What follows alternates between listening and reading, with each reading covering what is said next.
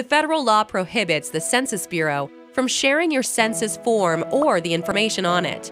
There are two key ways that the law sets out very clear and strong limits on how your information can be used.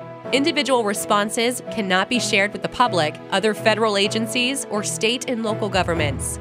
This means that immigration authorities and law enforcement are not allowed to see your census response.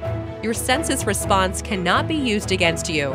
It can only be used in the context of anonymous, general statistics. Your response cannot be used as evidence in legal or administrative proceedings, such as immigration proceedings or a court case.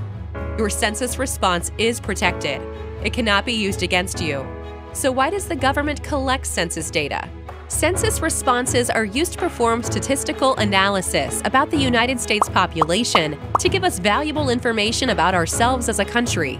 The Census Bureau will only release statistics about the population as a whole. They will not release information on individual people or individual households. As you've heard, your census response is safe and protected. These confidentiality protections are written in federal law. This law cannot be changed by the Trump administration. These protections have been in place for decades, and Census Bureau staff take them very, very seriously. So join your family, friends, and community in participating in the census. Your participation helps ensure that your community gets its fair share of funding for services and benefits and its fair share of political representation.